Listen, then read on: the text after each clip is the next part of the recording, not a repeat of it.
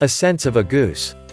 Next autumn, when you see geese heading south for the winter, flying in a V formation, you might consider what science has discovered as to why they fly that way.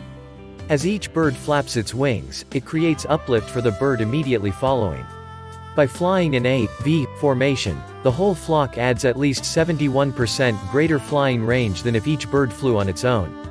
People who share a common direction and sense of community can get where they are going more quickly and easily, because they are traveling on the thrust of one another. When a goose falls out of formation, it suddenly feels the drag and resistance of trying to go it alone and quickly gets back into formation to take advantage of the lifting power of the bird in front. If we have the sense of a goose, we will stay in formation with those people who are heading the same way we are. When the head goose gets tired, it rotates back in the wing and another goose flies point.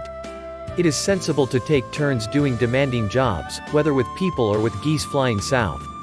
Geese honk from behind to encourage those up front to keep up their speed. What message do we give when we honk from behind?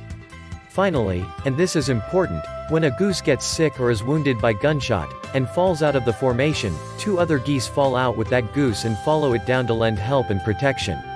They stay with the fallen goose until it is able to fly or until it dies, and only then do they launch out on their own, or with another formation to catch up with their own group. If we have the sense of a goose, we will stand by each other like that. Subscribe my YouTube channel. Like and share.